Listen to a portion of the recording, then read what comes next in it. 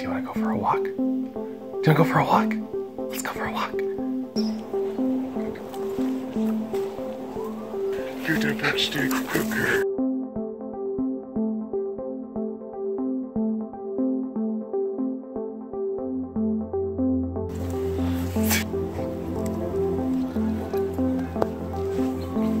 So I wanted to film this video as a bit of a disclaimer. This is a new format that I'm trying. It's kind of the first time that I've actually had a chance, or I've tried this, and I'm gonna be refining the process over the future. The goal is to kind of apply a lot of the techniques and ideas that I've been learning on how to race faster, and then just kind of work through them on camera. So this particular video ended up being pretty long, but I think you'll find that there's a lot of useful information in it. So if you can spare the time to watch the whole thing, go ahead. If you can't, whatever. Regardless, I hope that, if at the worst, it kind of changes the way you think about it just a little bit. Good evening. I've got a little bit of a different video than the usual for you guys tonight. Instead of being out doing flying or doing a vlog or something, I'm actually going to be breaking down some flight footage and talking about what could have been better or worse for that entire flight. So I'm actually going to walk you through the course, walk you through every single lap of that course and kind of tell you different things about what I should have done better, what did go well, and just my thoughts on how I could have improved for the next time. And I hope that this kind of content is useful to you, so you let me know what you think. So we're going to zoom in on our race course from Sunday evening. All right, and we're too far out. This is the course that we set up. This is one of my favorite flying spots. You've probably seen videos from it before. I sit right next to my car over here. This happens, it's just nice to be able to fly from your car because I am lazy and I want to be as close to my charging and all of that stuff as possible. So we take off and we head out this way. We go counterclockwise around the course. The course kind of goes down and ducks underneath the trees. There's like some benches and stuff back here. We weave around one tree here and back out and around this bigger tree, come down through around this guy, through one gate, which is here, around, back around, hook around this tree, go through a low gate, hook around another tree, go through another gate, and we're back around the course. So it's a pretty simple course, pretty easy to do. But we it's easy to set up and there's lots of natural obstacles, so all we need are the 3 gates and a bunch of cones. So let's pop open the flight footage here. There it is. So I'm just gonna go step through this kind of frame by frame and talk about, like, you know, these are the things that I should have been doing differently, these are the things that I should have been doing better, these are, and kind of get through it. So I take off, do a little bit of showboaty, kind of, you know, the equivalent of like shaking the tires on, you know, a racing car, like, you know, trying to warm up the tires, get a feeling for the quad, make sure that I'm ready to go. So I hit in and I start my first lap. I'm going to take this lap a little bit slower than the next few because I want to make sure that I'm ready to go, that everything's locked in, and that I'm not going to crash out and do something stupid. I'm not actually racing anyone at this point, and that's kind of a mistake, which we'll get into a little bit later. But it's we have a good start. It's going to be fun. So this first section is one of the most tricky in my opinion, because what happens is that you're tilted left. You know, you've got this big, you know, that's like a 45-degree bank going in across these picnic tables. And you have to maintain that bank and then switch back to the other side and come around a tree for a hairpin turn. So I come through this, you know, I'm avoiding the ceiling there, I'm avoiding the ground, and I'm avoiding those picnic tables. Now, I hook around this tree, and the ideal race line is to be as close to that tree as possible. I am 5 feet away from it. So because when I come for this hairpin turn, look at my momentum now. I'm headed straight at that tree. So I'm coming around this tree, and now I am completely perpendicular to my line of momentum. I'm using my props as a brake because I don't want to keep shooting out past behind the tree. But now I have literally wasted every single ounce of momentum that I've got. So now I have to throttle up, still moving backwards, still throttling forwards. Now I'm finally moving forwards. And I've wasted a bunch of space. I've wasted all of my momentum because I couldn't follow that correct race line. So now I'm going to shoot back towards this tree, and oh, look, suddenly we have gone from 3 feet above the ground to 6 feet above the ground, 7 feet above the ground. And as we all know, the fastest distance between 2 points is a straight line. I have made this a parabola because now I'm at the height of that branch up there, and I've got to get down below it. So now I'm coming around this corner, dropping speed, dropping altitude, preparing myself for this turn instead of just doing the turn. So it's ridiculous that I would have gone up and down trying to get through that turn.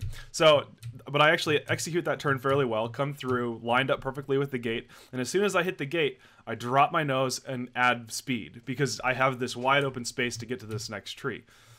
Hook around the tree, come a little wide, nothing serious there, but look, I've now gained 4 or 5 feet when I should have just put all of that speed straight in and pushed on through. So now I'm coming up in this tree, fine, I hook, and look how far away from the race line I am. I've got 7, 8 feet that I have shot off to the right side. I am too high for the gate, because the gate's only 5 feet tall, and I am now, 7, 8 feet off the ground. So now I have to both correct inwards and drop altitude. And oftentimes, the only way to drop altitude is to drop throttle, which also drops speed. So I should have taken that turn, hooked low, stayed on the race line, and come through straight at that gate, instead of going way high, coming way low, and just flying in. So now I'm almost at a 45-degree angle here. I have finally, after about 10 feet, straightened out, and I'm shooting down towards the gate. Okay, this is good. I'm on track, and I actually do a pretty good job of realigning myself for that next turn, which is behind that big tree in front. So, come through, I'm shooting at the tree. This is actually pretty good. So I come through, and I have now aimed myself at this gate, and you could see that as I'm coming through this tree, I'm not looking at the tree anymore. I'm looking at that next gate instead of looking at the tree, because I know that I need to line myself up perfectly to head through that gate. I swing a little bit wide because now I have to make a 45-degree correction back towards this next tree. But here it is. I mean, here it is again. I'm at the gate. I'm already starting to bank before I even go through that gate for that next tree. And now coming out of the gate, I can just blap on the throttle and fly straight at the tree. So now I'm shooting towards the tree, get a little bit high, so I've got to come off the throttle and do this long, wide sweeper back to this start. Now, like I said before, we're now at a 45-degree angle heading into a ceiling and ground cover and picnic tables. So I'm kind of going, that's the worst case scenario. So this section ended up becoming one of the most tricky parts to get right because of all of those variables that you're following. So again, I'm way past that tree. I'm flying straight at that big tree, so I've got to continue to correct to the right, and I blow it wide. You can see how far I come out here, wasting so much time. So if I come back here, I get real close to that tree, so I have this straight shot back to the that hairpin turn. I would do a better job of carrying my momentum, but I waste it all again. So my line of momentum is coming straight down. My line of momentum is this way, but now I'm headed out this way. So I'm coming through, and now my momentum is all going this way, and my thrust is all going this way. So I'm totally wasting every single ounce of momentum that I've got. Completely ridiculous, right? But it's not something that you're thinking about in the split second that you're flying it, because I mean, at real time, here it is. You're not spending a ton of time doing it, but it's wasting valuable time. So now we shoot back towards the tree, and this is actually pretty good. So I come through, I gain a little bit of height. Now I'm still parallel with that ceiling, so I've got to drop a bit, but that's okay because in a bank, you're going to lose altitude if you're not on the throttle. So I kind of let off the throttle a little bit and come around, come through, hook the tree. You can see the nose dip there. Come around this one, a little bit wide, and actually this is a pretty bad turn because I've come around and now, bam, I have completely wasted all of my momentum. I'm totally fighting myself, and now I have to complete my throttle up to push towards that next tree. So I hit that, but yeah, so then boom, hit the branch. Yeah, that kind of sucks. I'm flying DAL V2s, so I continue to stay in the air, give it a quick test flick, and then head back towards this tree. I come around this tree, and this is perfect. I cannot emphasize enough. So if you watch exactly where the center of the camera is, it's focused dead on that tree. It's dead on the ground. I have perfect angle all the way through. I'm continuing, and then as soon as I snap back up, look, I'm headed straight for that gate. I'm at the right altitude, and I did not waste any bit of momentum going through that. So now I head back through the gate, head through this tree, way, way, way wide. So now I have to make 70 degrees to head back towards that next tree. So we have to come through. I have to come through straight. I have to come through at 45 degrees. I'm not yet able to line up for that next tree because I have come so wide. So now so I have to come through and then switch 45 degrees, and I'm climbing altitude because I had a sloppy turn, and now I'm dropping altitude, wasting time and getting to that next tree. So I hook around, yeah, blah, blah, blah. You know, again, back to this tricky section. Come through, look at that. 8-9 feet between me and that tree. Headed straight at this hairpin turn. I almost smash into it, and I swing way wide. Look at that, 15 feet that I've wasted that I can't get back. I drop, I stay actually at a pretty good altitude, hook around this corner, come through the gate, and nose drop. Hook around this tree, way too wide, but in this particular course, that's actually a little bit okay because I'm kind of forming a new line. Come around, again, a little bit high, so I don't have that perfect center on the tree. I lose the turn right there on this frame because now the turn is way behind me, and I'm way over. I have to way overcorrect by, look at this. I'm looking 90 degrees to my momentum, trying to get myself pushed back onto the course. 90 degrees, and I'm pointed almost at the ground, trying to push myself back towards that gate. So now, you know, and that manages to line me up, but look at this. Now, in order to get this through this gate without accidentally hitting that log there holding down the gate, I have to hook. Now I'm going. Now my thrust, which is coming out the bottom of the quad, is now pushing me away from the turn that I need to be making next. Hook around, and yoink. Pretty good. Now I'm coming through this gate. I'm already, I mean, look at this. I'm 6, 7, 8 feet from the gate, and I'm already starting to line up my next turn with that tree up there. Boom. Coming through, dead on target for the next turn. Okay, so again, tricky section. Way wide of that tree, straight at that tree, and again, way too high, way too long, and I'm coming around the tree. Coming back at this one. It's a little bit low, still good. Look at that nose drop, though. As soon as I'm hitting that gate, before I'm even going through it, the nose is starting to come down, and I'm pushing it. This is a great way of carrying momentum. So never am I fighting my momentum. I'm always at like a 45-degree turn, adding and carrying momentum around the tree. So instead of directly going 180 and coming around that hairpin, I'm carrying my momentum around real close to it and getting up set up for the next tree. So same difference here, coming around, hook, and pretty good height, a little bit to the right, a little bit high, so I have to drop down, but boom, I'm now lined up for the next turn, directly 0 degrees straight on.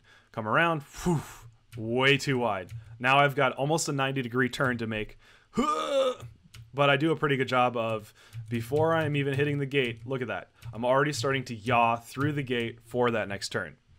Come around. Okay, we're back in this tricky section. Almost hit the trees up there. Snap around. Way too wide. Headed straight for the tree. And way wide. Still, same thing. I could not figure it out. I knew while I was practicing that this was a problem spot for me. Coming at the tree. Good enough. Good. Nose drop. Fly through. Hook. Carry that momentum. Look at that. I mean, this is perfect. I'm 45 degrees to my momentum, carrying all of my speed through that turn and just slamming on the throttle. I come straight at this, and because, so you can see right here, my momentum is, or the momentum that I'm adding is actually at that, I don't know, pig pen or whatever it is, not at the tree. And as a result, when I get to the tree, I'm still carrying myself sideways, and I've missed the turn. You can see that that the center of screen is well past the tree trunk that I'm trying to make, and so now I'm coming way wide, and I'm coming down back in. So I've got to kind of fight myself to get back in, but you know what? That's fine. That's okay, because I was able to make such a good turn before. So now this is perfect here. Come through.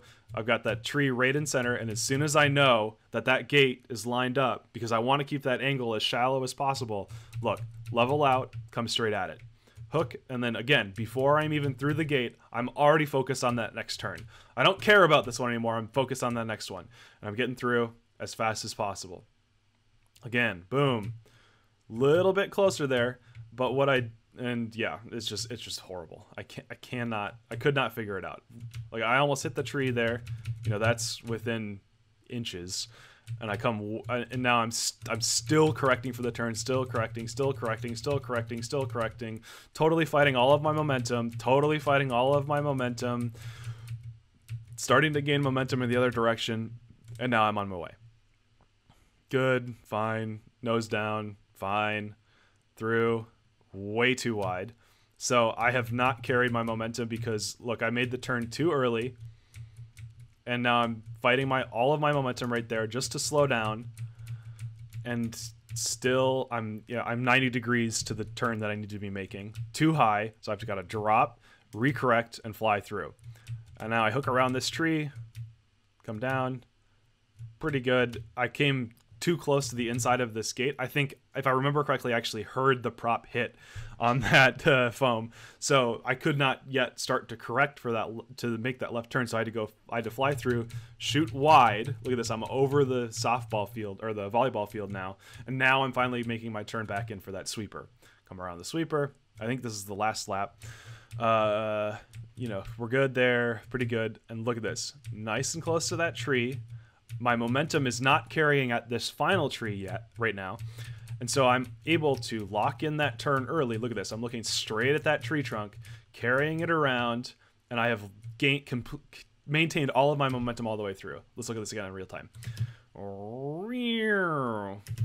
So there's no wasted momentum, and I'm able to take that hairpin turn, keeping my speed all the way through. Hook around, come all the way through, and back into this gate. A little high there, unfortunately, just because I wasn't used to actually hitting that turn right. Come around, hook, shoot at this tree, hook. Pretty good, actually. You know, so again, you've got that tree locked in the dead center of frame until you know that you're on that next race line, changing directions, changing height. I've got the height right. I drop my nose to maintain altitude instead of just lowering throttle. So instead of lowering the throttle, I'm actually dropping my nose and using that as my method of pushing forward. And now I shoot at this gate. I had to correct a little bit to the left right there. You can see I pitch back to the left, but then I hook back in. I'm coming around this tree, a little bit wide, but I was able to kind of juice it right there, which kind of brings me back to the right and down and through. And that's it. So yeah, I mean, this is way overdone, too much information for breaking down one flight, but this is the kind of thought process that you should be having on the fly. Good pun. On the fly as you're going through your course. And if you're thinking about this and you're adjusting for all of those issues, then you're going to be able to continually push yourself to go just a little bit faster. And if you can go just a little bit faster, you're going to be just a little bit more winning. And that is what you need. So I hope that this was useful. I hope that this was fun. Continue to think about how you fly and how you should be flying, and you will immensely recognize how your performance will improve. Thank you very much. Keep flying. Strike one if you like fun. Now get up in your head and do some damage like some fire rum. I'm a python, get the mic on. I swallow MCs as the ass triple out where I'm from. Strike two, sipping my brew. Vaccinations can't stop me from getting inside you. Home is swine flu, call me white flu. Sick as a Hitchcock flick, plus high as my IQ. Strike three, you can find me on the round street. Hold on tightly, don't take it lightly.